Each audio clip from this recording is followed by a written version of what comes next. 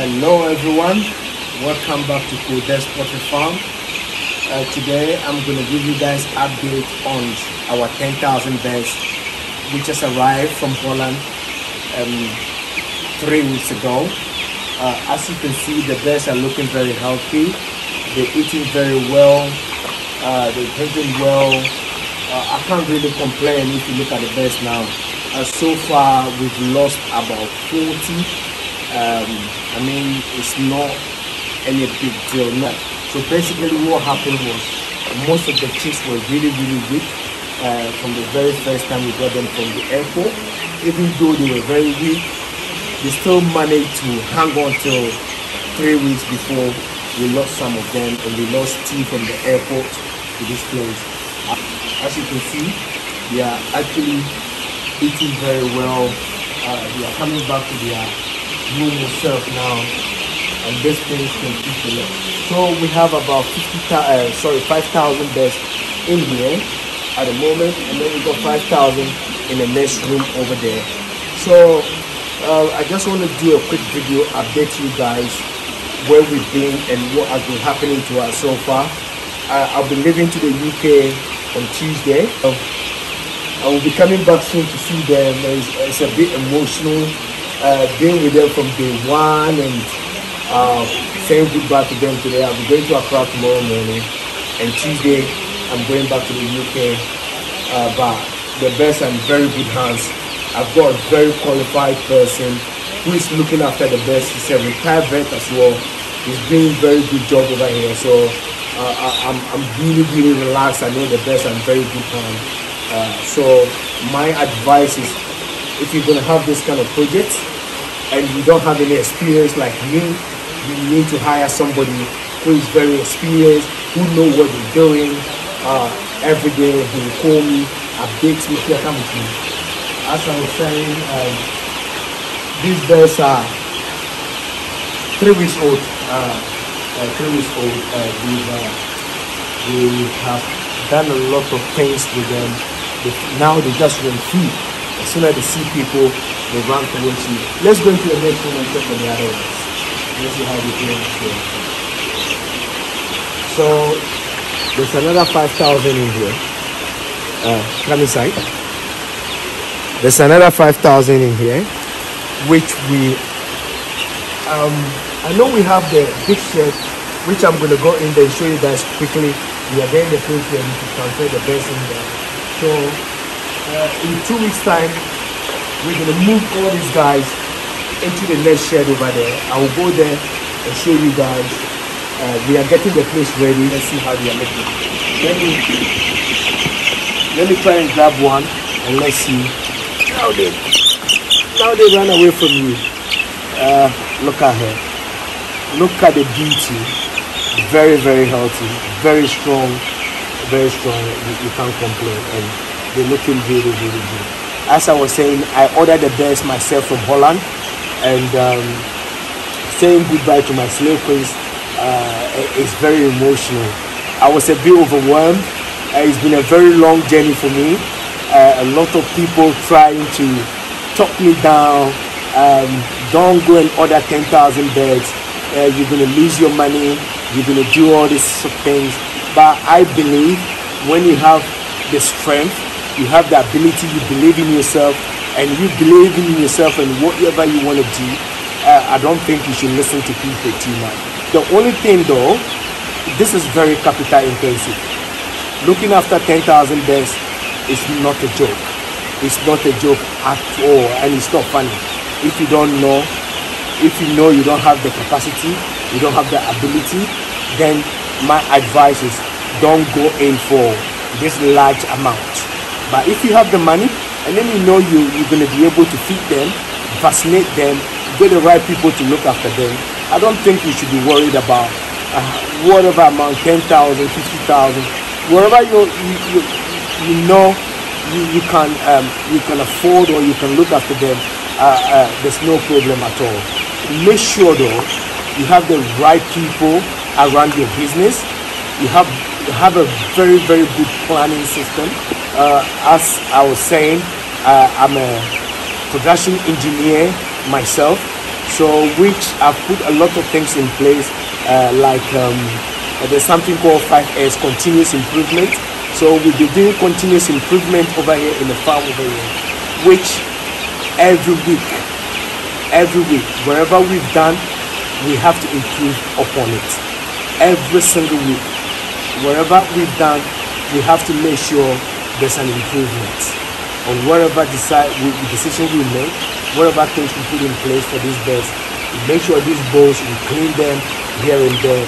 If look at the mess in there, look, they're very, very clean, and before they feed them, they're gonna clean them anyway. So this is the only thing I have to say though. But if that's the only thing that I think is something that I can advise you. But if you know you have the ability to look after them, you can go for whatever number you want. The feed is not cheap. The feed is not cheap. Feed is not, at the moment, we are getting our feed from the Ghana National Poultry Farm Association in Accra. The feed is very, very good. Some people are going for kujis. Kujis, the thing I found with kujis is, according to my research, sometimes they don't have feed. So most farmers that are using kujis, sometimes they'll go there, they don't have feed, and then they have an issue. So the Poultry Farmer Association is a government project, and I think they are very good. Their feed is very good as well.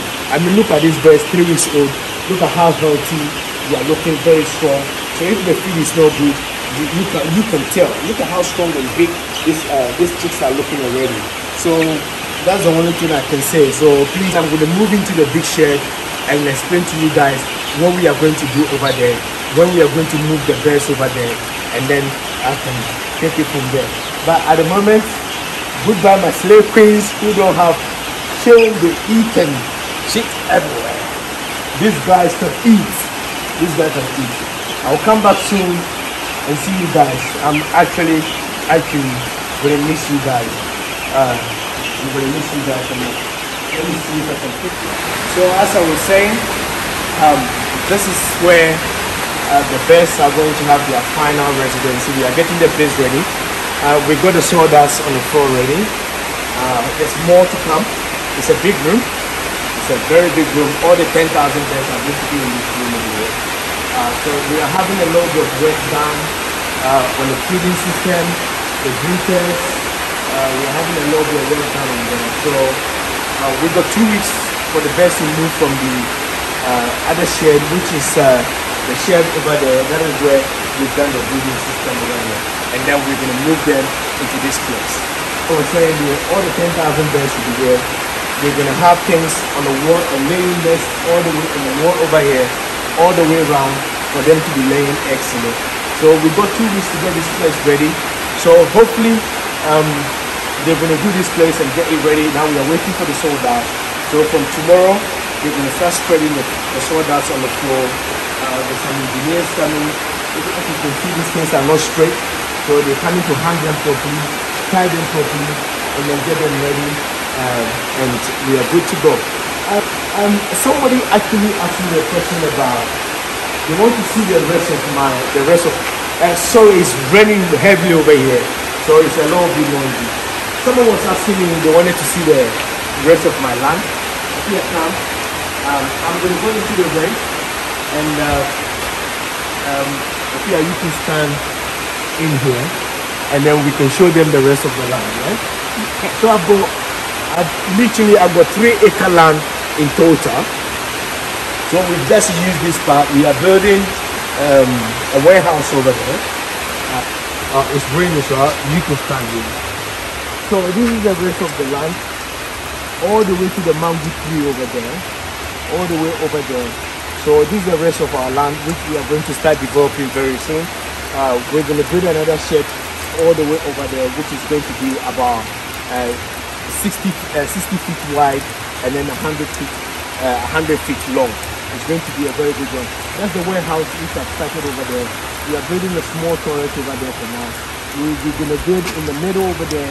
We are going to build our residency over there. So all this thing is going to start after Christmas. Unfortunately, I have to stop work because I suddenly lost my mother. So we have to stop work due to 1 or 2 reasons. but we're going to start working very, very soon. The place is not looking a bit nice, but from tomorrow they're going to clear all this place nicely, and then they're going to start work on the warehouse. Obviously, the bed's going to start laying very soon. So it's very important that we start working on the warehouse. And the heavens are open, and it's very nice out here. And it's very sad. I love this place. It's a very beautiful place. This is what we are doing at the moment. Please, if you have anything to say, you can leave your comments and any advice at all. You're more than welcome to advise us and tell us if you have any suggestions for us. So we've got 3-acre land. I think we've just used about 2 or 3 plots. Subscribe to our channel and let the channel grow. There's a lot of things. I'm gonna actually have a time, sit down, explain to people how much it has actually cost us. The building wasn't a joke. We've done something different that most Ghanaians don't do. We've used metal trusses on our building. This building is really, really high because in future we're going to change to a battery cage system. If you watch my previous video, I've said a lot of things about it. So I'm going to sit down, give you guys a breakdown on how we've done and what we've done so far. We've got nice electricity over here, as you can see, all the way to the So hopefully by next year, by ending of next year, this place will be looking absolutely beautiful. Once again, please don't forget to like and subscribe to my channel. This is Nick speaking, and I think I'm going to bring this video to an end. It's a very sad day for me because I'm going back to the UK. I'm going to miss this place. I love this place, man. I love this place. I can't express